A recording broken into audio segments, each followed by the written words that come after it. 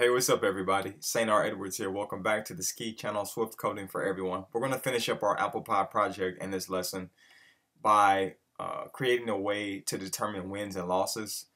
And we're also going to fix some of our functions. Again, as you've seen in the last lesson, one of the problems was that even after I spelled the Chewy's word correct in my situation, the score was still be able to go below 0. All the apples fell off of the tree, but the score label wasn't updated, and I was still able to get things incorrect, and there was no way to progress.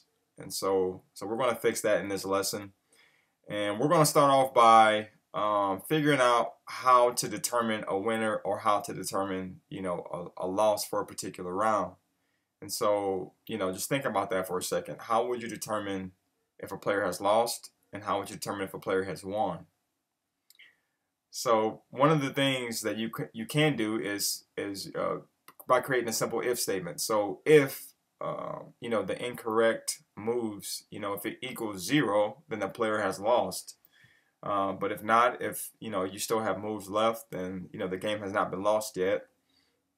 And also, if their word, if their formatted word equals the current game's word, then you need to increment the the win column, because that means they have all the letters correct, and then they need to progress. All right. And so what we're going to do is we're going to create a function called update game state, and we're also going to call that after each button press instead of update UI. I already deleted mine, but at the bottom here, you should still have update UI in the button press function. So we're going to create that new function right now. So below the update UI, I'm going to create func update game state.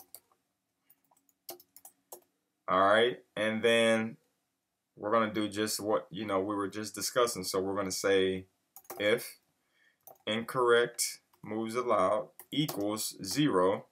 Then we want to increment the loss column. So we want to say total losses plus equals 1. And then we're going to say else if the current game dot word is equal to the current game dot formatted word, the player's word that they have guessed, the correct letters, obviously. Then we want to update the win column, so it'll be total wins plus equal 1. All right, and then we want to say else we want to update the UI. All right, so after each button press, we want to do this, and then at the very end, like I said, we're going to update the UI, or actually, sorry, we're going to update the game state, and within the game state, we're updating the UI. As well, as you can see in there as the else statement. All right, so go ahead and build and run your app at this point. So I'm going to go ahead and Command R to build and run my app, and you do the same for yours, and we'll see what we have here.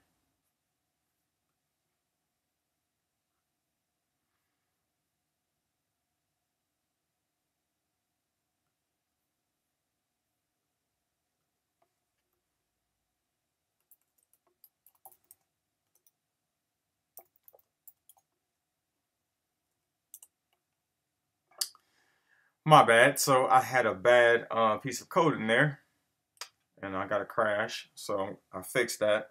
So now I'm going to run it again.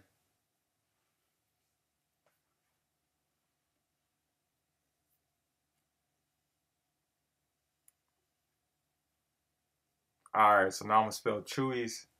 I'm just going to spell it all right this time. Y'all can tell I love Chewy's, right? So S. All right, so I got my S at the end. All right, so now the game no longer, the apples don't fall off the tree as I'm continually guessing letters. So that's a good sign, but a bad sign is that the game is still not progressing.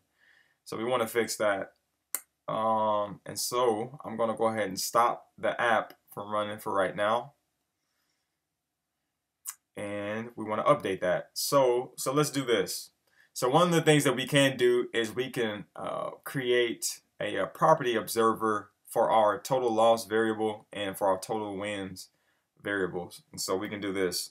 So we'll do a curly brace and hit enter, and we'll say did set, and another curly brace, and then inside of here we'll go new round. So anytime the wins column gets updated from 0 or whatever the case may be, a new round will be set. And also for the loss column, we're going to do the same thing. Anytime the score changes, did set. You got to make sure you type it out just like that. Did, lowercase, camel case, and basically. So DID and then a capital SAT, just like you see it on the screen. So we're going to go new round here. All right. So, got that. And what we're going to do now is we are going to build and run our app once again. But this time, I'm going to take out some of these words. So I'm going to take out Chewy's. I like to keep Houston in there. I'm going to take out the Eagles. And I'll leave playground, microphone, and daughters in there. All right, cool. So I'm going to go ahead and build and run my app now. And we'll see if this made any difference. So this time I'm spelling Houston. This is my first word. So HOUST.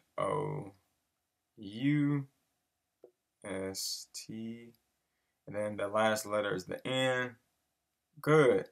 Oh man, but we got another problem. So now, we fixed, one issue, but now we have another issue. So we got to solve that issue, and it's that the letters are not re-enabled. Okay. So, but the game did progress. As you can see, the wins column increased like we wanted it to, but the letters are still disabled from our last word. So we got to stop that. We got to fix that this time too. So let's do this. So in the new round, we need to make our new round function a little bit better. We need to upgrade our new round. And so, something we want to do is basically if the game isn't over, if there's still words in our variable list of words, then we want to be able to update, and re-enable the letters for each new round and keep going. But once it gets to the end, we want to disable all the letters so our app won't crash. And if you were, if you saw that, then you would see that so our app won't crash. So this is what we're going to do. So in our new round function, we're going to say if not list of words dot is empty, do a curly brace. We're going to put all of this inside. So I'm going to highlight that all. I'm going to Command X, and then I'm going to Command V right here to paste it.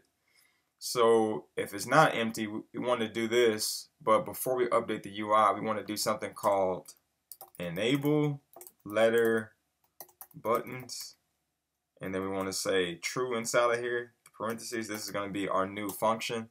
It's not created yet, so you may get an error, and just calm down because we're going to fix it. All right, so what I'm going to do is I'm going to create the function and enable letter button. So we're going to say func enable letter buttons, and this is going to take, and so we're going to do an underscore right here and a space, and we're going to say enable. So this will be our parameter, and then the argument is going to be a bool. Okay, and so what we want to do is we want to basically loop through all of the letters, and we're either going to update them, we're either going to enable them, or we're going to disable them. So we're going to do this. So we're going to say for button and letter buttons, or minus letter button without the S. We want to say button dot is enabled, and then we want to just call our parameter. We want to use our parameter, so we want to just say enable because it's a bool. So we're going to do that. All right. And so if the list of words, if it's not empty, this is what this first line says up here in new round. Basically, if it's not empty, then we're going to pull the first word out of the array and put that in the new game, the current game. And then, all the letter buttons are going to be enabled, and we're going to update the UI. But else, so if we're at the end, then we're going to say enable letter buttons, and instead this bool is going to be false.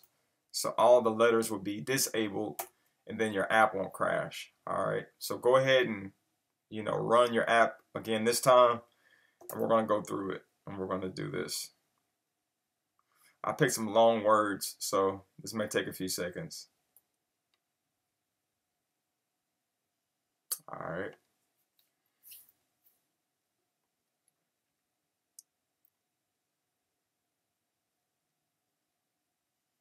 If I could even remember my daggone words. All right, so my first word was it was Houston, right? Yeah, Houston. All right, so HOSU and then N and the T. All right, boom. So I got that. My win column increased by 1. Nope, I didn't have the S in there. Oh, playground. All right, AYG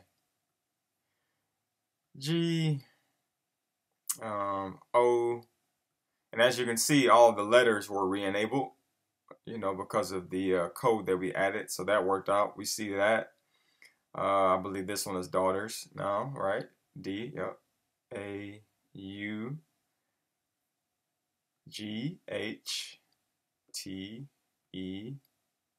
AUGHTERS, great.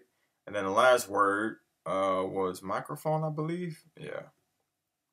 For me, it was microphone. May have been something totally different for you, but go ahead and take a sneak peek at your code if you need to. E, bam. All right, so as you can see, all the letters were grayed out because that was the end of my array.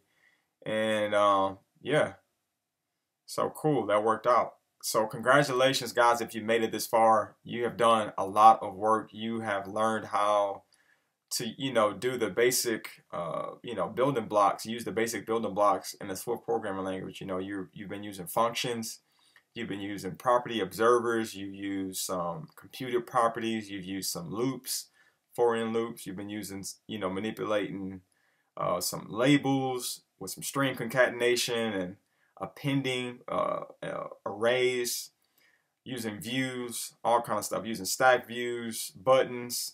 So it's some very, very great work, guys. Congratulations again. I'm very proud of you guys. Let's keep this thing going. Of course, there are some ways that we can update this app. If you check out, the last page of the Apple Pie project in the book, it'll show you some ways that you can research and update the app. But I'm going to leave it here for now. Let's keep this ball rolling, and I'll see you in the next section. This is St. R. Edwards with the Ski Channel, Swift Coding for Everyone. You guys take care.